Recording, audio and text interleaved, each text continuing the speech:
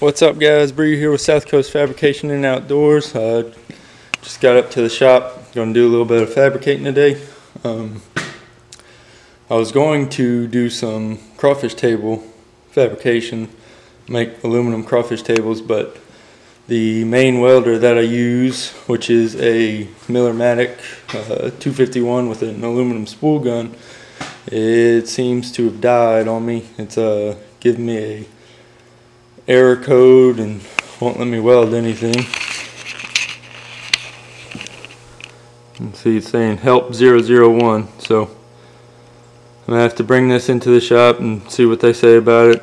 But instead of doing the crawfish tables, I'm going to do a little bit of TIG welding, a little piece of artwork. My wife had asked me to do. I'll use my Miller Dynasty TIG welder. So what we're going to do, I'm going to cut a section of this flat bar off. This is a 3/8, it's 3/8 inch thick, 6-inch wide flat bar. I'm going to cut about a 6 or 8 inch long section out of it and weld a little cross into it with some TIG rod. So y'all just hang out and we'll get you set up here and we'll see how it goes.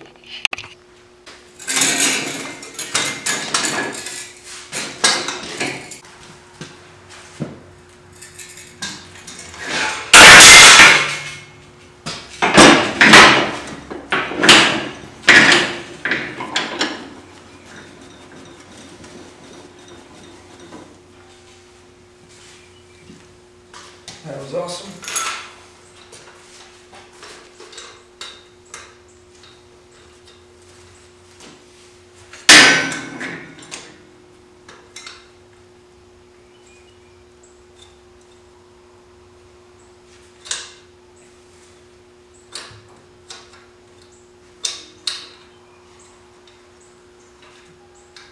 This is why you don't buy Harbor Freight material rollers.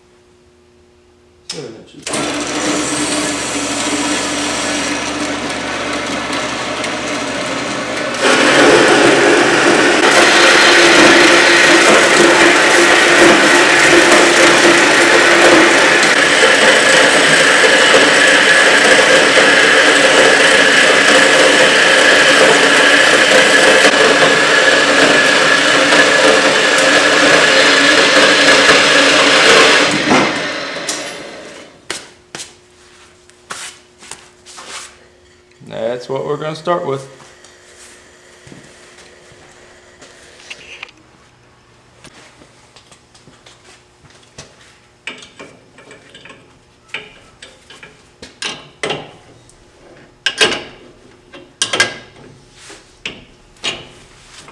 There we go.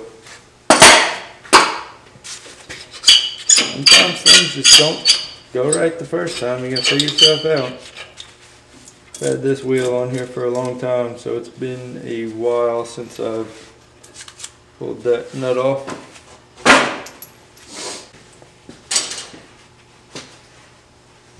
Alright, here we go.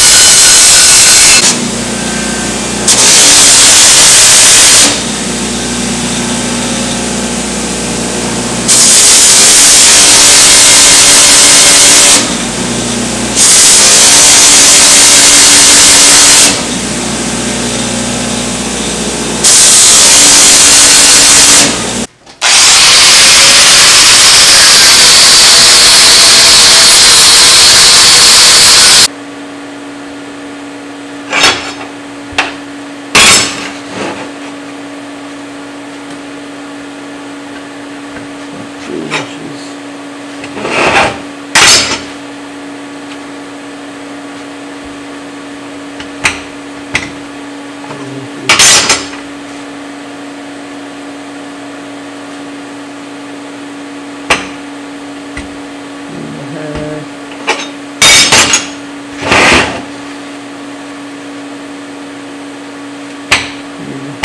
It's 7 long.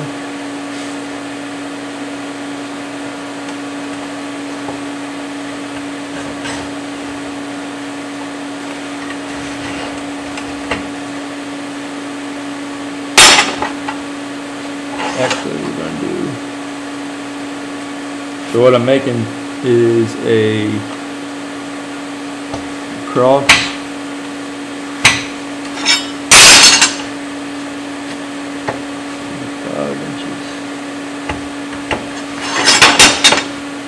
Mark both sides just to sort of see how square my stock piece is. So,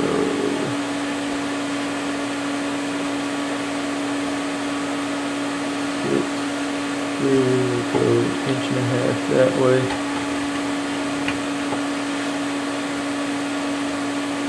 Inch and a half. Oh shoot, 1.5 that way.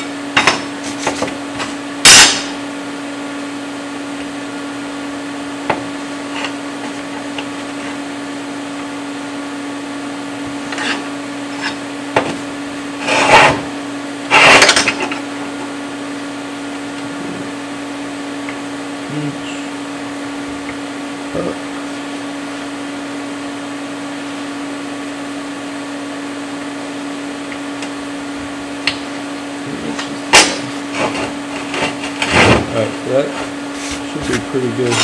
Yeah. Using the stainless filler on mild steel stock, mainly just to try and get some color. This is art piece, it's not structural or anything like that, so I'm going to see if I can get some color out of it. I know I have a tendency of burning things too hot. Oh, go.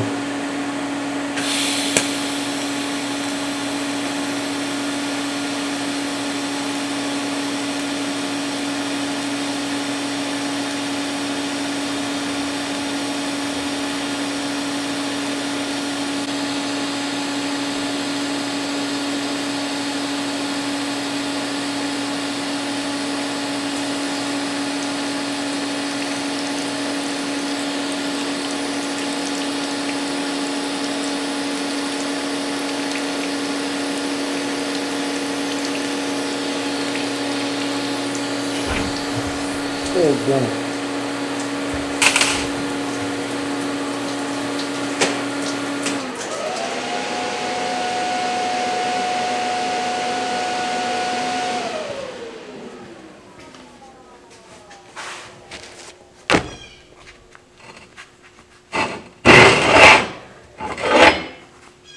One of the dangers of a water-cooled torch. Gosh, dang. Alright, let me see if I can get this cleaned up and then I'll get back going on it. Gotta find some new batteries for this helmet. I may try and, I got another helmet which y'all are looking through right now. I may try to put that one back together and use that one, and then just let y'all watch through the number 3 shade of the speed glass helmet whenever, because it's not going dark on me. So I'm gonna see if my Miller helmet will work for me so we can actually get something done. But you see a change in your view.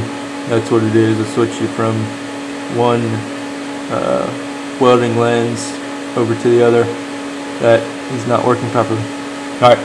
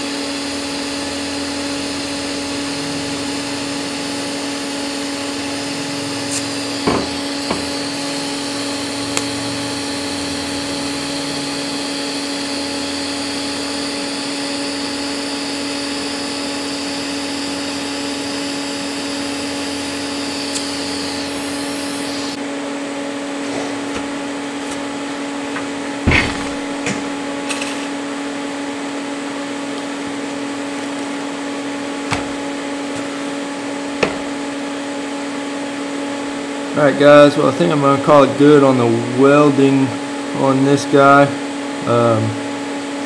You get to a certain point with projects like this and you want to keep going, but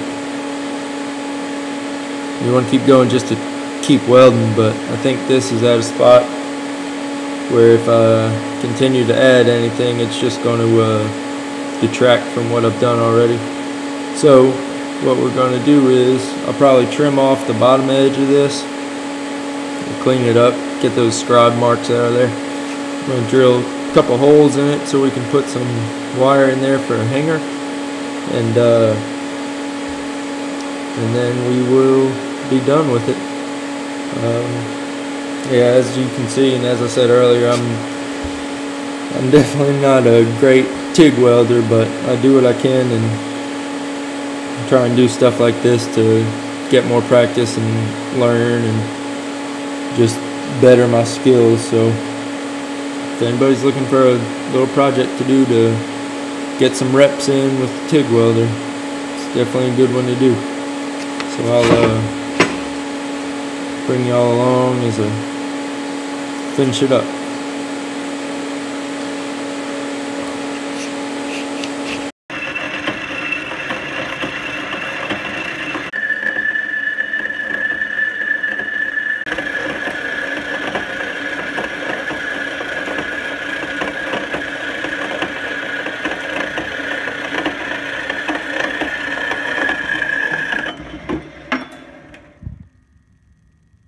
Cool.